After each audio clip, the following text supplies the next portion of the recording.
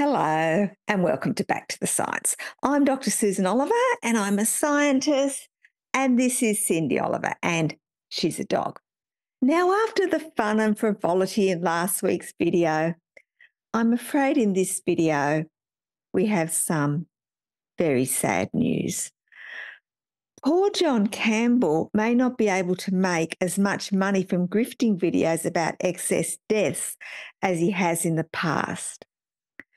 Poor John. But before we go on and explain what has happened to cause this tremendous loss for John, let's pay tribute to his great efforts over the last couple of years. These excess deaths in the United Kingdom, excess deaths in Europe, excess deaths. So we see there's quite a lot of excess deaths. We want to look at excess deaths today. Yes, John does like to make his excess death videos, but as I alluded to, it's now going to be much harder for him to do so because the Office for National Statistics has updated their methodology for calculating excess deaths to bring them in line with best practices, and John no longer has as many excess deaths to bang on about. Let's have a listen to him explaining this sad state of affairs.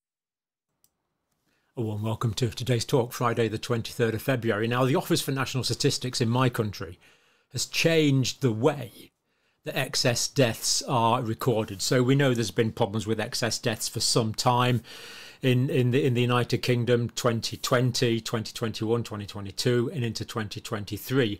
Large numbers of excess deaths. So they're now recalculating the way that's done, and it looks in 2023 like the number of people dying are much less. Obviously, the number of people dying in the country is the same, but it now looks less. And I suspect the politicians or the government are going to be really pleased with this. Now, you will be pleased to see that there is complete transparency in how this is worked out. So this is from the Office for National Statistics site telling us how this is all worked out. So as you'll see, it's all fairly obvious and self-explanatory. So I hope you're hope you're reassured by the transparency there. What? They've just printed a bunch of equations and haven't explained what the changes are? That's terrible. I mean, we're talking about John's livelihood here. How could they do this to him? Let's have a look at this page of equations and see if we can make sense of it. Oh, that's strange. It appears that John is mistaken. They haven't just provided a bunch of equations at all. They've provided a comprehensive 9-page document with considerable details about the changes. I guess John is just so upset about his reduced opportunities to grift that he has missed all the accompanying text. And I'm just showing a small amount of the accompanying text on this slide. There is much, much more. And poor John was so distressed that he even missed the accompanying blog post that clearly explained the changes that had been made and why they were made. And not only that, he even missed the short video put out by the ONS explaining the changes. He really is very upset. Anyway, since John was too distressed to understand the changes, I'll explain them now. So the first thing to understand is the excess deaths that were previously reported by the ONS weren't really excess deaths. They were just based on a simple comparison to the average death over the previous 5 years, excluding 2020.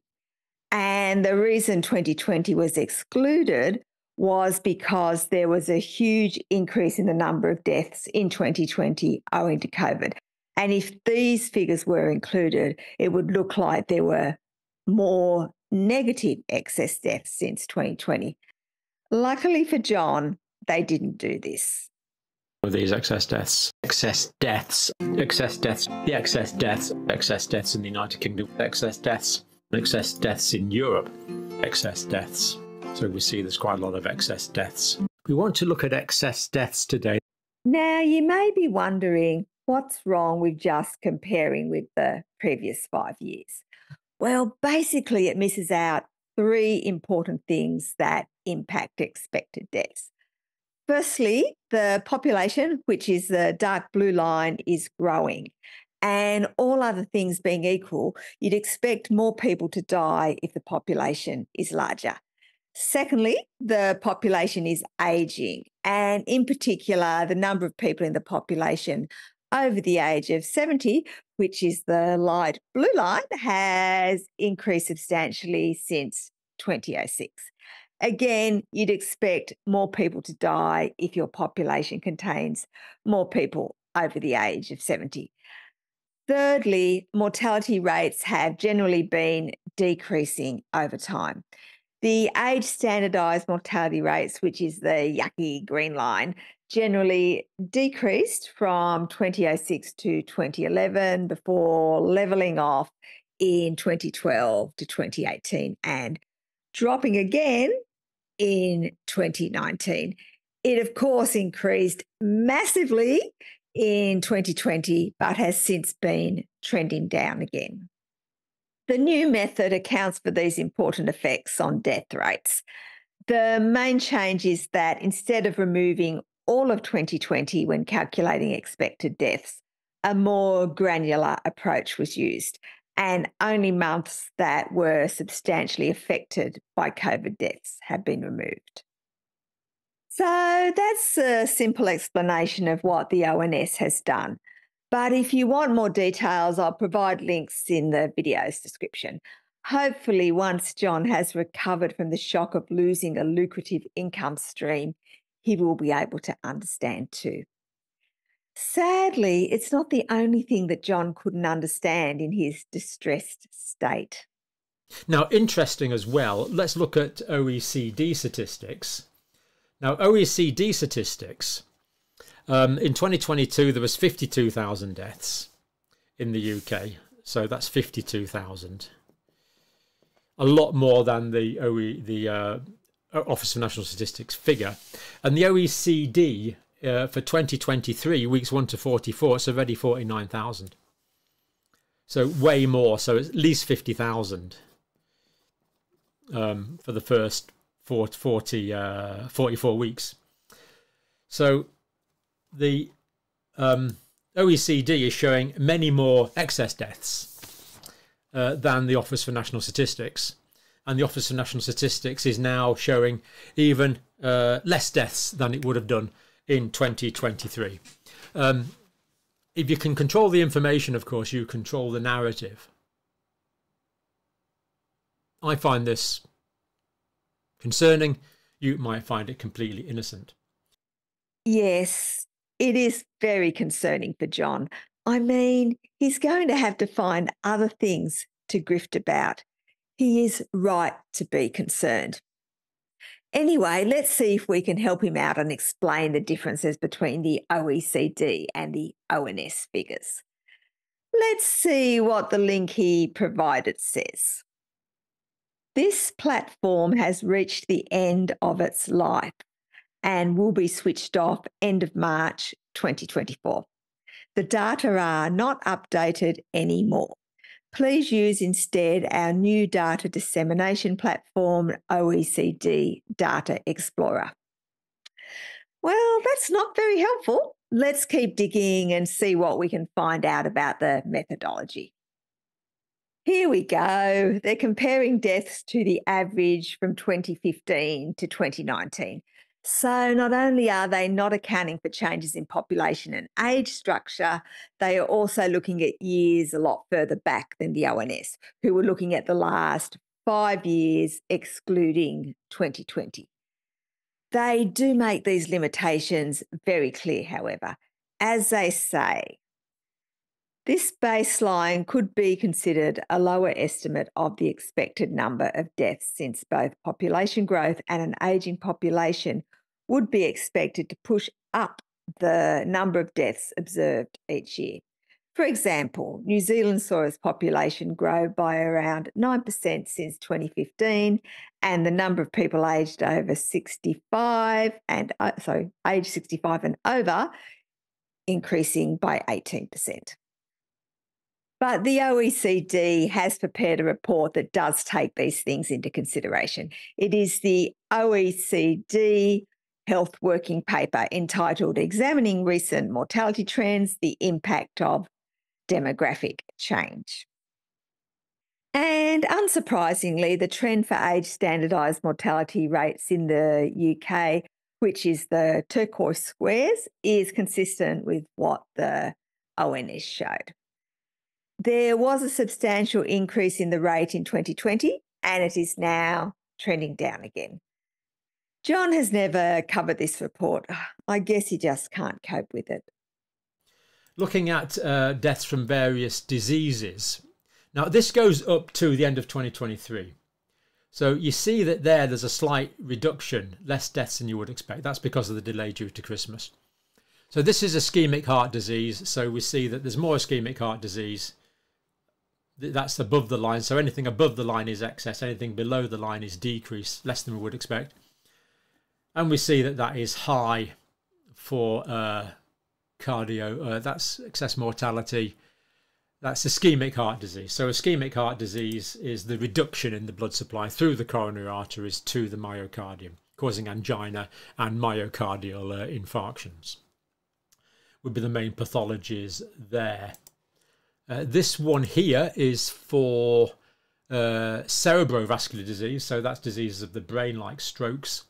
And we see again that they're mostly higher as well throughout 2022 and into 2023. And of course, we know that these deaths are not, the majority of these deaths are not at all COVID related. John is so upset about the ONS changes curtailing his grifting, he's forgotten to mention that this isn't the ONS data. Whereas the ONS data uses the previous 5 years, excluding months with high COVID deaths as a baseline, this data set is using 2015 to 2019 as the baseline. And the reason for this is that the purpose of this database was to look at excess mortality above what would have been expected if the pandemic hadn't occurred. Sadly for John, this will no longer be updated. So there are no further grifting opportunities here either. These excess deaths in the United Kingdom, excess deaths in Europe, excess deaths. So we see there's quite a lot of excess deaths. We want to look at excess deaths today. The reason this database was originally created is because it's well known that pandemics are associated with excess deaths beyond those deaths attributed directly to the disease. So this was a way to monitor those deaths. This paper was published in 1932, which was before vaccines were available for influenza, and it looked at a number of epidemics over a period of 15 years. And what the author found was that in every case, the excess mortality from all causes was appreciably higher than the excess mortality credited to influenza and pneumonia. And in the case of COVID, it doesn't just increase your risk of dying in the short term, your mortality risk is also increased over the long term. For example, in this study here, between 21 days to 18 months after SARS-CoV-2 infection, there was a 5 times greater incidence of all-cause mortality compared with contemporary controls, and 4.5 times greater compared with historical controls. Now, John is obviously so distressed, he has temporarily forgotten that COVID can cause ongoing cardiovascular and cerebrovascular issues. In the post-acute phase of COVID-19, there was an increased risk of an array of instant neurological sequelae. So there's quite a few things. Now, some of the things we can mention, ischemic and hemorrhagic stroke. Now, a stroke is where there's a lack of blood supply to part of the brain. Ischemia means it's the lack of blood supply that's damaged part of the brain.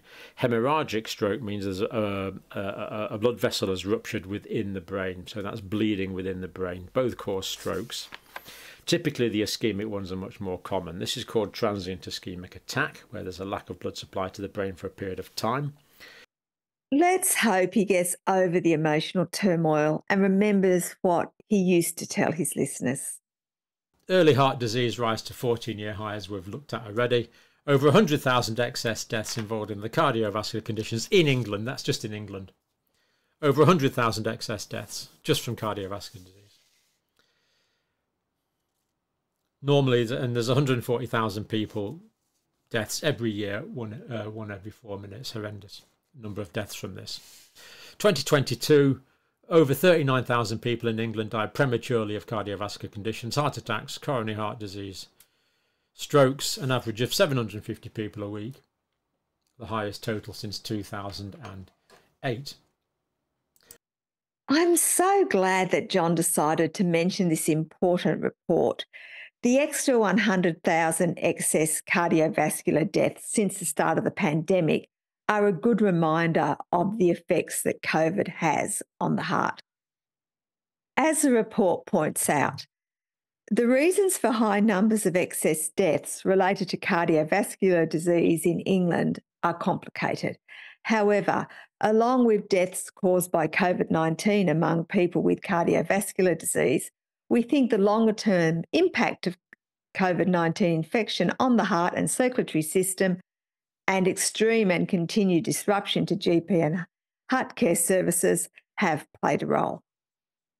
Now, John didn't actually cover this information in his video, but that's understandable because he is quite distraught, so he's probably not thinking straight at the moment. And he has mentioned the effects of COVID on the heart before, so maybe he just assumed that everyone would remember. Well, welcome to this video, and I want to talk about the possible longer-term complications of COVID-19, the so-called sequelae, the sort of sequelae, the things that can come after the disease. Now, if this video is not for you, I'll just give you a brief bottom line. There's increasing evidence that patients that have recovered from COVID-19, perhaps mostly severe cases of COVID-19, but increasingly some evidence that even people that have had milder COVID-19 can be left with some residual cardiac problems afterwards, some heart problems. Although maybe not, because he knows he had a lot less viewers before he started making videos appealing to anti-vaxxers. So a lot of his current viewers may not know about the role of COVID in these conditions. Anyway, he's rightfully upset about the ONS changes that are limiting his grifting opportunities, so it's understandable. So, who was it said there's lies, darn lies and statistics? I don't know, but this needs a better explanation, in my view, than posting that on the website.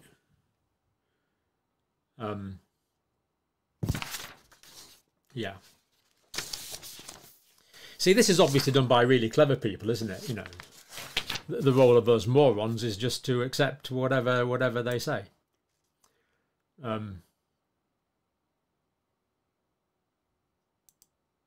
think the communication from the Office for National Statistics could be clearer. Make what you will of that. I find it concerning and look forward to further clarification. But for now, thank you for watching. Well, hopefully John will go back to the link he has provided and just read the accompanying text so that he can get the clarification he needs. I do think he is being a bit hard on himself saying he is a moron, though. He was very smart to pivot to making content that appeals to anti-vaxxers once his previous audience lost interest in COVID. Not very ethical, but definitely smart. The ONS changes are a bit of a setback to his grifting, but I'm sure that once he gets over the shock, he will find more things to grift about. But let's remember his great contribution to excess death grifting one more time. These excess deaths in the United Kingdom, excess deaths in Europe, excess deaths. So we see there's quite a lot of excess deaths. We want to look at excess deaths today. And by the way, that clip was kindly provided to me by Culture Catz, who has a great channel looking at weird and fascinating stories across all topics. And he also has a much more pleasant voice than I do as well. You know, my voice is so bad that some people can't even cope with watching my videos. Anyway, I'll provide a link to his channel in the video's description, as well as links to all the other data that I've covered. And please remember, this video is about the science, but you shouldn't take it as medical advice. For that, you should speak to your medical practitioner. If you've got this far, thank you for listening. And if you've liked, shared, or commented on the video, double thank you, because that helps the algorithm and means that more people will see the video. And of course, thank you to everyone who has bought me a coffee or little Cindy here a treat. We really appreciate your support.